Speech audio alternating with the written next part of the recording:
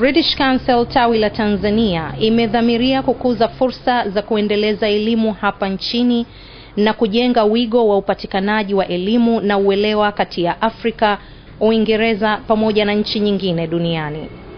Nchini Tanzania, British Council kwa kushirikiana na Wizara ya Elimu na Mafunzo ya Ufundi imekuwa ikisaidia kukuza lugha ya Kiingereza katika shule za msingi na sekondari. Kiingereza ni muhimu sana kwa British Council katika kufanya shughuli zetu muhimu mbalimbali duniani, lakini pia ni muhimu sana kwa Tanzania ambapo lugha hiyo ni nyenzo muhimu katika maendeleo ya nchi na maendeleo ya Jumuiya ya Afrika ya Mashariki na nchi za Afrika kwa ujumla. Lugha ya Kiingereza ni muhimu watu wanaotaka kupata elimu na wale wanaotaka kujiendeleza kwa masomo ya juu. Kiingereza pia ni muhimu sana kwa biashara, kwani biashara za kimataifa zinatumia Kiingereza. Kuna biashara nyingi zinafanyika kati ya Tanzania na washirika wa nje, ikiwemo Uingereza, China, Umoja wa Ulaya na nyinginezo, ambazo zote zinatumia lugha ya Kiingereza katika kufanya biashara. Aidha, lugha ya Kiingereza ni muhimu sana kwa mtu mmoja mmoja, kwani ili aweze kupata fursa kama vile kazi nzuri, ni muhimu sana kuelewa Kiingereza vyema. Kutokana na hayo, tunaona fahari kuwa hapa kuwasaidia katika fursa zilizopo kwa kuwaendeleza watu waweze kutumia vizuri lugha ya Kiingereza. Mwezi Novemba mwaka 2012, British Council kwa kushirikiana na Wizara ya Elimu na Mafunzo ya Ufundi ilianzisha programu ya kuinua ubora wa elimu na mafunzo ya lugha ya Kiingereza Tanzania, yani EQIP-T ELT. Programu hii inaendeshwa katika vyuo vya elimu 34 nchini Tanzania. Na sasa hivi tunatoa mafunzo kwa wakufunzi 1600 ambao nao wanakwenda kufundisha walimu wanafunzi, na tunategemea kufikia walimu wanafunzi 70,000. Tumeleta na kuajiri walimu wapatao 34 kutoka Uingereza na nchi nyingine, na wanafundisha katika vyuo mbalimbali vya elimu. Programu hiyo inasimamiwa na timu ya wataalamu kutoka British Council, VSO, Wizara ya Elimu na Mafunzo ya Ufundi, Taasisi ya Elimu Tanzania na Baraza la Mitihani la Taifa, na kufadhiliwa na Shirika la Maendeleo la Kimataifa la Uingereza DFID. Tunaelewa kwamba elimu ni mchakato unaochukua muda mrefu. Inachukua muda kuboresha mfumo, na inachukua muda kwa mtoto kuanza shule akiwa na miaka 5 na kufikia miaka 15, na inachukua muda kwa matunda yake kuweza kuonekana. Kwa hiyo tunaona jinsi ilivyo muda mrefu. Nina mategemeo makubwa na mafanikio yaliyofikiwa, na binafsi ninavutiwa sana na programu zinazoendelea, na tutahakikisha kunakuwa na maboresho katika mtaala wa Kiingereza na kupanua wigo wa kuona kama tukinawasaidia wanafunzi kufikia malengo tarajiwa. Changamoto ni kwamba ni jinsi gani uboreshaji wa mtaala wa Kiingereza unaweza kuwasaidia wanafunzi kuwa na Kiingereza kizuri katika kuboresha masomo yao. Tarehe 24 Oktoba 2013, British Council kwa kushirikiana na Wizara ya Elimu na Mafunzo ya Ufundi iliendesha mdahalo wa kisera ambao ulikutanisha wadau ili kubadilishana mawazo kuhusu matokeo ya matumizi ya lugha ya Kiingereza katika kuinua kiwango cha elimu nchini Tanzania. Ninaelewa kuwa kikao hiki kimeleta pamoja wanataaluma ili waweze kujadiliana matokeo ya matumizi ya lugha ya Kiingereza katika kuboresha elimu hapa Tanzania. Mengi yamezungumzwa kuhusu umuhimu wa lugha katika kutoa elimu na katika kurahisisha mafunzo. Lugha imekuwa ni kitu muhimu sana, kitu muhimu katika kutoa elimu. Naye mkurugenzi mkazi wa British Council Bwana Richard Sunderland alieleza uzoefu wake baada ya kutembelea huko Sumbawanga na kuona jinsi program ya EQIP-T ELT inavyotekelezwa. Wiki 3 zilizopita nilienda Sumbawanga na kumuona mmoja wa wakufunzi alikuwa akifanya kazi nzuri. Nilijionea uendeshaji wa mafunzo ya lugha ya Kiingereza na nilifurahi kuona hali halisi. Tunafanya kazi kwa karibu sana na DFID ambao ndio wafadhili, na tunapenda kuona programu hizi zinaendeshwa kwa vile wanavyotaka pamoja na Wizara ya Elimu na wadau wengine. Katika majadiliano hayo, mada ya kwanza kujadiliwa ilikuwa, je, mitaala inayolenga katika ushindani inawasaidia wanafunzi kuwasiliana vizuri katika lugha ya Kiingereza? Mada hiyo iliwasilishwa na mtaalamu wa Taasisi ya Elimu Tanzania. Muhtasari ni chapisho tu. Sasa kwa kuwa ni chapisho ambalo limejaa maarifa, inahitaji kutafsiriwa ili liweze kuendana na hali halisi ya darasani. Sasa ni nani ataitafsiri? Bila shaka ni mwalimu wa darasa. Sasa hali ya ufundishaji lugha ya Kiingereza nchini inakabiliwa na changamoto kadhaa, ikiwa ni pamoja na hizi zifuatazo. Ya kwanza, inaonekana kama ina asili ya kutoa suluhisho la matatizo. Haimaanishi wanafunzi kufikiri kwa kiwango kikubwa katika kujifunza Kiingereza kama lugha ya kigeni. Ya pili au ya tatu, kwa kutumia njia inayoweza kusaidia mawasiliano.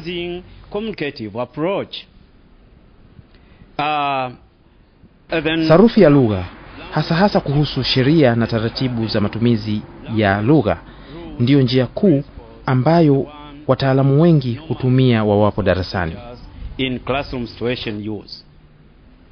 Baadhi ya washiriki walichangia mada hiyo na kupendekeza mambo kadhaa ya kufanya katika kuboresha mitaala iliyopo. Unajua, katika muktadha wa mtaala huu ambao ni wa kiushindani, tunasema jambo ambalo haliko wazi linatokana na matokeo ya athari za ufundishaji. Kama mwalimu ana uwezo mkubwa wa kufuata vile mtaala unavyotaka, hauna mabadiliko makubwa. Lakini kama mwalimu ana uwezo mdogo katika mbinu za ufundishaji, ni vigumu sana kwake kumudu kutumia mtaala wa aina hii.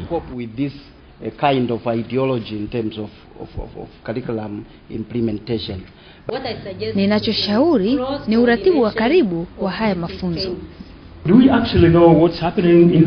Hivi kweli tunajua ni nini hasa hutokea darasani? Kwa sababu hiyo hasa ndiyo inahusiana na mada hii, kwamba baada ya mada kutolewa, kufuatia tafiti ni ufuatiliaji. Tutakuwa tunashiriki majadiliano hapa ndani. Ninachoshauri ni kwamba lazima tufanye tathmini ya yale yanayofanyika katika kuboresha lugha ya Kiingereza. Particularly given the background that our learners have, do they know where they're going to use the English? Tukiangalia historia ya wanafunzi ilivyo, je, wanajua ni wapi wanakwenda kutumia lugha hii baada ya kumaliza mafunzo yao? Kwa sababu hiyo ndio inaweza kumotisha au kukatisha tamaa iwapo wajifunze au la. Swala jingine ni ufundishaji wa walimu. Je, unafanyikaje? Je, tunawapa wanayostahili kupewa? Na kama sio, je, tunafanya sawa?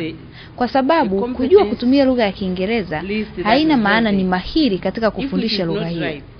Kuwa na uwezo wa kuwasiliana haina maana kwamba ni mahiri katika kufundisha lugha hiyo. Tunatakiwa kuwa makini sana katika kuangalia tuna maana gani tunapozungumzia misingi ya umahiri katika kufundishia lugha ya Kiingereza. Then you can just pass your examination. So we have to look critically into what do we mean by competence-based English language teaching. Baada ya mada hiyo kumalizika, Baraza la Mitihani nalo lilitoa mada isemayo, tunaweza kujifunza nini kutokana na matokeo ya mitihani ya darasa la 7, kidato cha 4 na vyuo vya walimu. Basically there are 3 stages. Because we are the national examinations, ngoja niwaelezee kuhusu muktadha wa mitihani ya lugha ya Kiingereza ili mjue jinsi gani inavyoandaliwa. Kimsingi zipo njia 3. Kwa sababu sisi ni baraza la mitihani, tunawategemea wadau wengine, hasa walimu. Huwa tunawachagua baadhi ya walimu, tunawatumia barua zinazowataka kuandaa maswali. Bila shaka uchaguzi wa walimu hawa hufanywa kwa siri, na yale wanayotakiwa kufanya ni siri pia. Wanapoandaa maswali huyaleta NECTA kwa ajili ya uhakiki, ambao hufanywa na timu nyingine ya wataalamu. Wakati wa uhakiki, kifaa kikubwa kinachotumika ni mtaala katika ngazi mbalimbali.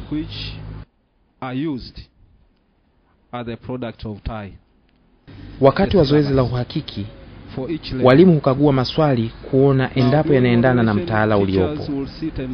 Kama hapana, inabidi waandae maswali mengine yatakayoendana na mtaala uliopo ili kutoegemea upande. Kuangalia pia usahihishaji wa lugha iliyotumika kama inafaa kulingana na ngazi ya mtihani husika, na pia kuangalia kuhusu ugumu wa maswali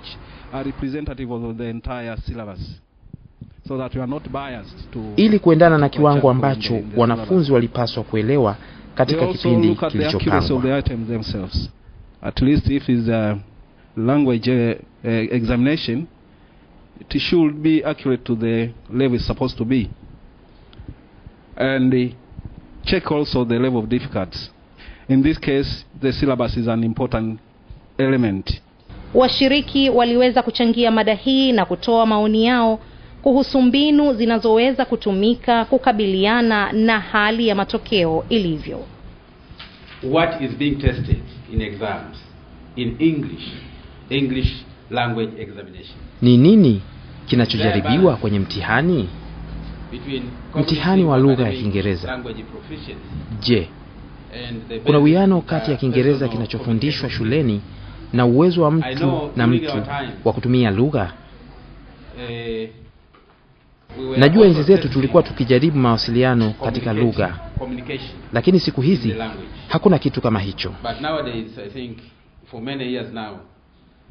Baadhi ya wale wanaofaulu mtihani wa lugha ya Kiingereza darasa la 7 au kidato cha 4 hawawezi kuwasiliana kwa lugha ya Kiingereza. Hivyo tunatakiwa kufanya uwiano katika mitihani yetu kuhakikisha kwamba tunawajaribu wanafunzi katika uwezo wao wa kuwasiliana na yale wanayosoma darasani. And the type of examinations to test both cognitive and communicative skills. Mada ya 3 ilitolewa na Wizara ya Elimu na Mafunzo ya Ufundi. Mada hii ilikuwa: ni kiasi gani walimu wamejiandaa kukabiliana na matakwa ya mitaala na ni msaada gani wa kitaaluma wanahitaji? We have also introduced an examination to allow student teachers enter a second year of teacher education. Tumeanzisha pia mitihani kwa walimu wanafunzi wa mwaka wa kwanza wa kuwaruhusu kuingia mwaka wa pili wa masomo. Hivyo wanapomaliza mwaka wa kwanza, tunawapa mtihani utakaoamua kama wanaweza kuendelea na mwaka wa pili au la. Utaratibu huu unaanza mwaka huu kwa sababu tumeona katika miaka miwili iliyopita kiwango cha kufeli kimekuwa cha juu. Making a very close follow up and ensuring that every learner in teacher education is successful. Wakichangia mada hiyo, washiriki walisema ni muhimu sana kwa walimu wanafunzi kupata maandalizi ya kutosha ya kitaaluma ili kukabiliana na changamoto zilizopo katika mitaala. Now we ask ourselves, if the teachers themselves have failed, tunajiuliza ni kwa kiasi gani walimu wanaweza kuwasaidia wanafunzi wao endapo wao wenyewe wamefeli mitihani waliopewa ya majaribio? Je, wakufunzi wanafikiri ni sababu gani zinazosababisha kufeli kwa wingi kwa wanafunzi wao? What do they think is the reason behind for this massive failure in the colleges? Tatizo kubwa sasa hivi lililopo ni kuwa hakuna mtiririko mzuri wa lugha ya kufundishia kutoka primary kwenda sekondari. Primary tunafundisha kwa Kiswahili. Watu wakifika sekondari wanafundishwa kwa Kiingereza. Sasa wengi ile hawamudu. Kwanza inawakatisha tamaa kwa sababu anaingia darasani haelewi kitu. Na sasa hivi pia walimu ambao wanafundisha wakati mwingine sio wale ambao wameandaliwa kwa somo hilo. Hawajaandaliwa vizuri. Kwa hiyo na maana kuwa hata na ufundishaji nao unakuwa ngumu, kwa hiyo matokeo yake ni kwa wanafunzi nao hawashiki ile lugha vizuri. Na hiyo pia ndio inasababisha hata kufeli mitihani. I was very interested to hear. Nilifurahi sana kusikia kuwa mna ushirikiano na IT na kwamba IT inatoa vyeti katika kiwango kilichowekwa. Hii inaonyesha kuwa tunao uwezo wa kutosha katika kutumia mfumo wa IT kufundishia na hasa katika matumizi ya mtandao. Ningependa kujua iwapo mna mipango yoyote ya kushirikisha vyuo vyote katika kuhakikisha vinaboreshwa, kwani ni muhimu katika kufanikisha elimu ya ualimu. Ni kwa kiasi gani lugha ya Kiingereza kwa kidato cha kwanza inaweza kuziba pengo lililopo kati ya elimu ya msingi na sekondari na tafsiri kutoka Kiswahili kwenda Kiingereza? Ilikuwa ni mada ya 4 kujadiliwa ambayo iliwasilishwa na Bi Wendy Arnold, mshauri wa programu ya kuinua ubora wa elimu na mafunzo ya Kiingereza kutoka British Council. If you have teachers at secondary with low English language levels as well, and the methodology, kwa hiyo kama una walimu katika shule za sekondari ambao wana kiwango kidogo cha lugha ya Kiingereza na kukosa mbinu za kufundishia, na unadhani watakuwa na tatizo na kozi za msingi za Kiingereza pia, kozi hizi za baseline ni za kujitathmini, zinajitegemea. Walimu katika shule za sekondari wanatakiwa kubeba hiki, kukisoma na kukielewa ili waweze kufundisha wengine. The 6-week course on their own. Okay? Now, even a very good teacher, I think, would need to be instructed on how to deliver the materials. Hata walimu wazuri sana watapaswa kupewa mwongozo wa jinsi ya kutumia yale yaliyoandikwa humu na kuweza kufundisha kama vile mwandishi alivyokusudia, kwa sababu mbinu za kufundishia zimeainishwa. Unahitaji mwongozo katika mbinu za ufundishaji, hasa kama unajua kuwa mbinu zilizopo zinawalenga walimu. Kuna tofauti kubwa kati ya mbinu zinazowalenga walimu na zile zinazowalenga wanafunzi. Mbinu zilizopo hapa zinawahusu sana wanafunzi. Unatakiwa kuonyesha ina maana gani na jinsi ya kuzitumia. The methodology in here is very much embedded as learner-centered. But you need to be shown what that means and how to do it. You can't just pick this up and do it and bingo, that's it. You've done your job. Mshauri wa elimu kutoka shirika la DFID akachangia mada hii. I was quite curious about some of your comments to the syllabus. You referred to the syllabus a lot. Nilikuwa na wasiwasi kwenye baadhi ya maelezo yaliyotolewa kuhusu mtaala. Mnabadilisha mtaala sana. Nilikuwa na wasiwasi kama kwa kubadilisha hivyo mtafikia malengo mliojiwekea, kwa sababu Tanzania inafuata mtaala unaozingatia umahiri katika kufundisha. Ni muhimu kuwa na vitabu vinavyoendana na mitaala iliyopo, na ninaamini kuwa wachapishaji wanazingatia maboresho katika vitabu vinavyoandaliwa vya kufundishia. Mwisho, katika kozi ya msingi ya lugha ya Kiingereza kumekuwa na mawazo mengi yaliyokuwa yakitolewa kuhusu kozi hiyo. Hata hivyo, kujifunza kwa vitendo kutasaidia sana, na ninaamini katika mwaka wa masomo unaoanza katikati ya Januari watazingatia hilo.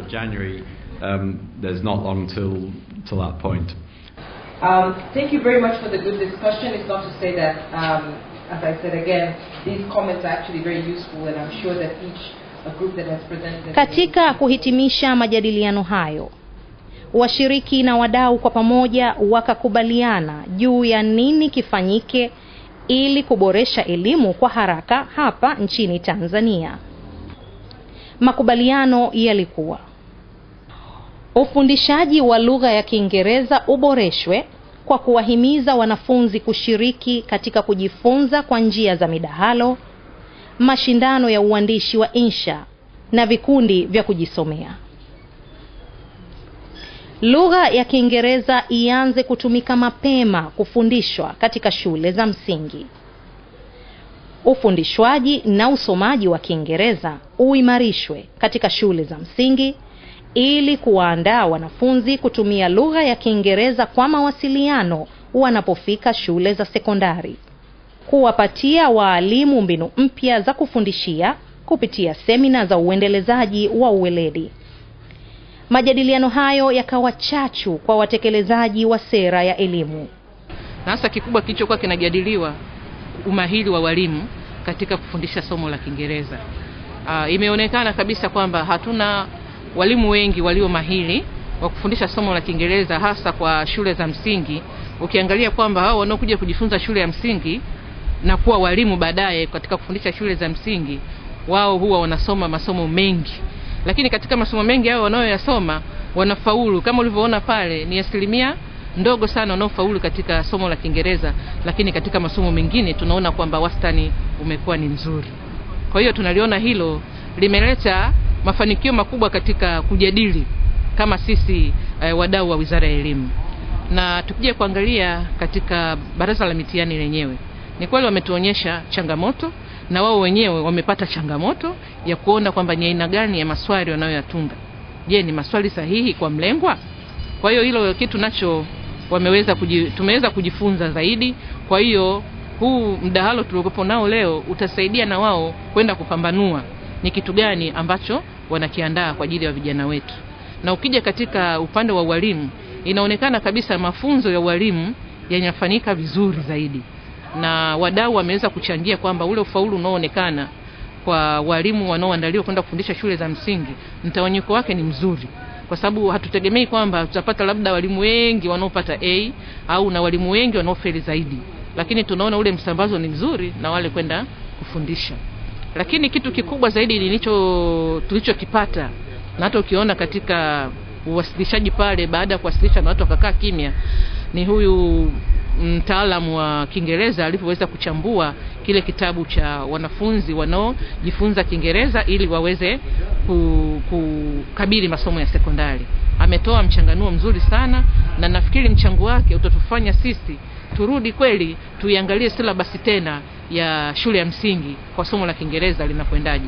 Kwa sababu alichochambua yeye ameona kwamba mwalimu anayemwandaa yuko chini, lakini ile syllabus ina malengo makubwa sana. Iko kitu na sisi tumekiona ni kizuri ambacho kitatusaidia kwenda nyuma kurudi na kuangalia mtaala wetu vizuri. Kumekuwa na changamoto mbalimbali katika kuendeleza programu ya EQUIP ELT, kama anavyozungumza mkurugenzi wa Kiingereza kutoka British Council. Nafikiri changamoto kubwa mwanzoni ilikuwa mtazamo kuhusu program. Kama unavyojua, walimu huzungumza Kiswahili, lakini lugha ya kufundishia ni Kiingereza. Walimu wengi na wakufunzi katika vyuo vya elimu pengine hawakuelewa lengo letu la kuja na programu hii ya kuboresha lugha ya Kiingereza. Walidhani pengine programu nzima inahusu Kiingereza kama somo.